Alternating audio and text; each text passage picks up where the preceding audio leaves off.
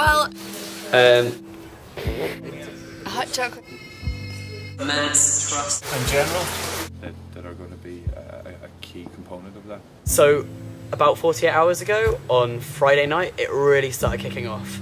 So there was a lot of concern about a kind of a lack of transparency of this decision. So a lot of the discussions, the big picture discussions, were happening behind closed doors, were happening between sort of a few, maybe 20 ministers in a room sitting down and just thrashing things out behind, you know, in a closed off room. It was closed to press, it was closed to observers, and we really didn't know what was going on at that point. There was very little transparency. I just felt in the dark. I felt so disempowered.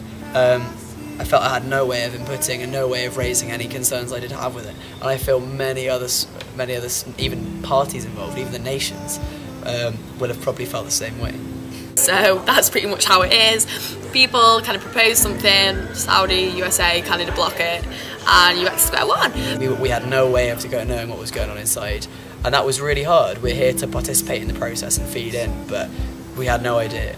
So we tried. Like on the last day, we did an emergency press conference and tried to get the from the youth perspective, with young people from Bangladesh, Norway, the UK, and New Zealand presenting. So the Canadians did an action where they stood up in plenary and turned their backs on their environment minister. They were applauded but led out of the conference centre.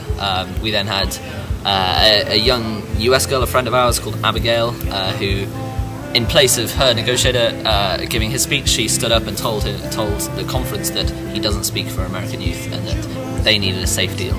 And then we had another girl who gave an intervention on Friday, which is again like loudly applauded. We then did a human mic thing in the plenary, and then there was the big rally that's kind of hit the headlines with about 100 young people sitting down. So a lot of that was about sitting down outside plenary and in the hall. So a lot of that was about just sort of injecting the sense of urgency and about kind of reminding the negotiators and the ministers why they were here, which was about us and about our future. Well, so I was involved in the protest and the Occupy COP, and I did a kind of mic check, which is where one person shouts and the rest of the young people follow, so it's like a call and response. Which is really powerful and allows you to share personal stories in the crowd. And we did that for 2 hours, completely blocking the corridors and kind of really making our voices heard and reminding negotiators and ministers there that this is our future and this is the present of people in Africa and in island nations.